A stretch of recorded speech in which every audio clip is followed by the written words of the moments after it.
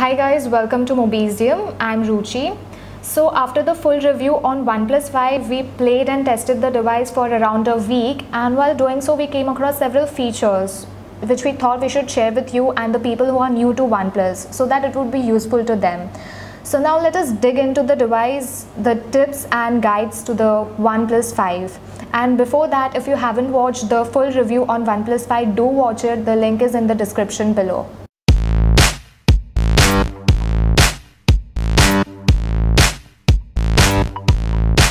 So right from the first day, the first thing I noticed was if we hold an icon, so it would pop some shortcut menu which would allow us to perform various quick actions.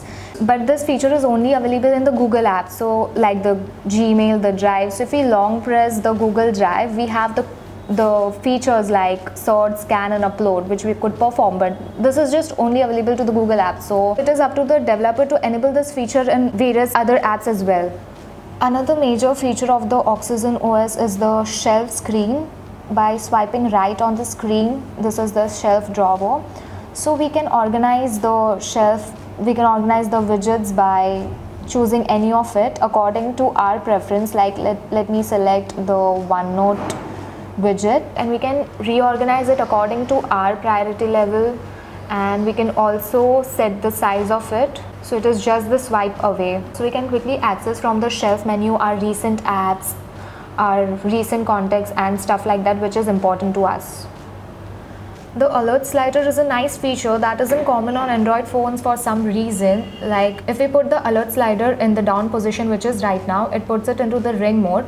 If we keep it in the middle position, as we can see, it puts the phone in the do not disturb mode, and if we put the slider all up, then it would be in the silent mode. And as we can see, there are settings available, like if we keep it in the silent mode, should the alarm be enabled, the media, it should enable the vibration or not, and features like that.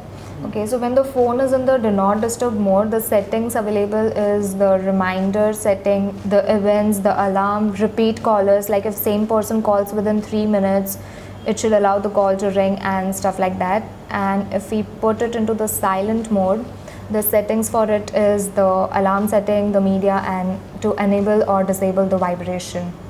Alright, so now let us figure out the button thing here. Like we have quite a flexibility here. We have the capacitive buttons as well as the on-screen navigation buttons. Right now which we are using is the capacitive buttons. So if you want to on the navigation buttons, go to the settings, buttons, and enable the on-screen navigation bar.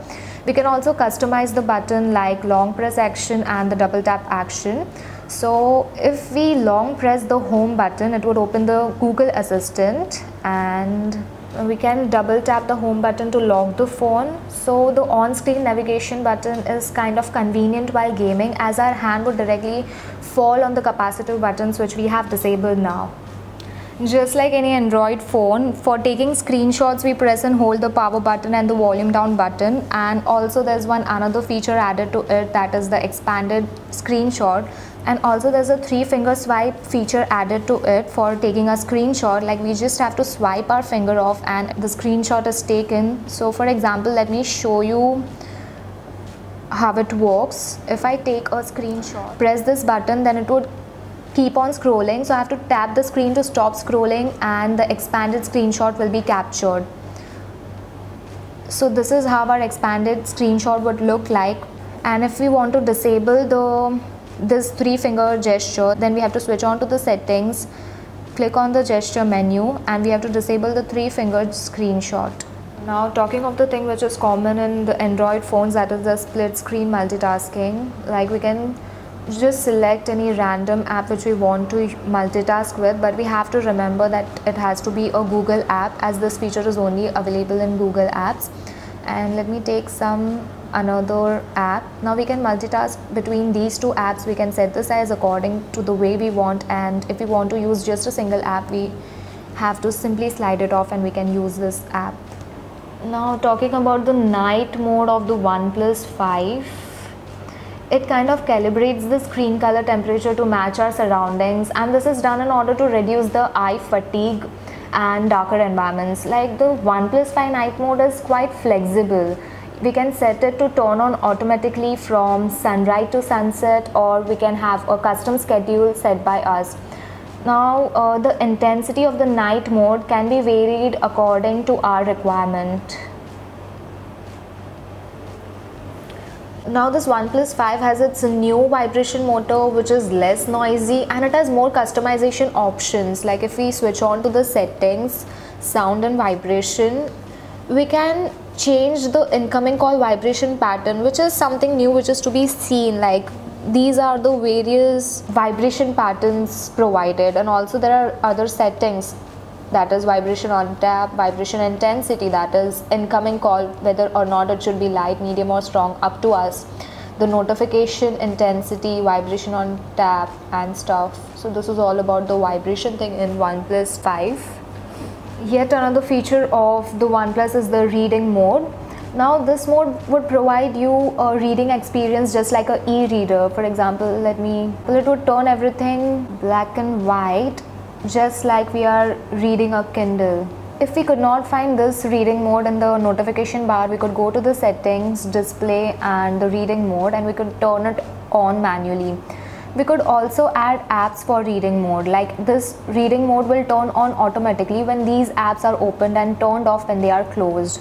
Like we can select it according to our requirement, the one which we are using on a daily basis. Now as we have set few apps like the Gmail, Google and Instagram on reading mode, so now this is not on in the reading mode thing, right? So I've disabled the reading mode, but even then if I open my Gmail, then it would automatically turn into the reading mode. As you can see, the display has turned black and white. Yet another feature of OnePlus 5 is the gaming do not disturb mode. So once I enable it, it would block the notifications when we are gaming, and it would also disable the capacitive buttons. So this is kind of very useful when you're gaming, when you're a legit gamer, because your hand accidentally fall on the capacitive buttons, but if it is locked, then it would do no harm, and this wouldn't ruin your gaming experience. Now there's also this addition to it, that is the ambient display, which would wake screen when you receive notification. Now this gets kind of annoying for some people, so you can disable it according to your requirement. Another feature of OnePlus 5 is the secure box in the file manager. So this would store all your private files, and it would be only accessible with a 6-digit PIN or a fingerprint scan. So let me show you with an example. If I want to store this in my secure box, then I have to just tap this and set it secure. It is secured in my secure box, and if I have to remove this, then I have to make a long press and remove from secure box. This is all I have to do for securing my files and removing it. Now we can also change the theme of the device. It can either be light or dark, but going for a darker wallpaper is a simple and efficient power saving trick. Due to the phone's Super AMOLED display, the color white requires the most out of the screen in terms of power draw, while the pixels can be completely turned off while black is displayed. Thus a black or dark wallpaper will save you a decent amount of power. Okay, so we would play with the device with the black theme itself. Now there are various gestures provided in the phone, like flip to mute. You can flip the device on incoming call to mute it, then double tap to wake. Then there is this draw O, draw V, S, M, W thing. So what we have set is, when we draw O to the screen, it would open the camera. So let me show you. If I draw a O, it would open a camera, as we can see here. Alright, now let us see what the fancy new dual camera system and the dedicated app can offer. We can set the brightness level by long pressing it and setting it according to our requirement. We can also lock the autofocus and outer exposure by simply doing a long press. Now this is useful for a whole lot of things, such as maintaining the same focus point. By swiping it to the left, we have a depth effect or a portrait mode, wherein it would focus on the object and blur the background. And if we swipe it to the right, we have the video mode. We have optical zooming up to 2x, and once we hold it, then we can do the digital zooming up to 8x. Now it also has a burst mode. By holding the shutter button will make the camera shoot up to 20 shots in burst mode. You can then browse each of the photos taken by clicking on the burst mode. You can select a best photo out of the 20 photos taken, and you can save it, while the rest would be deleted. This is what the burst mode is all about. So these are our tips and features which we thought was worth sharing. Do comment if you think we have missed on something, and let us know which feature is your favorite one.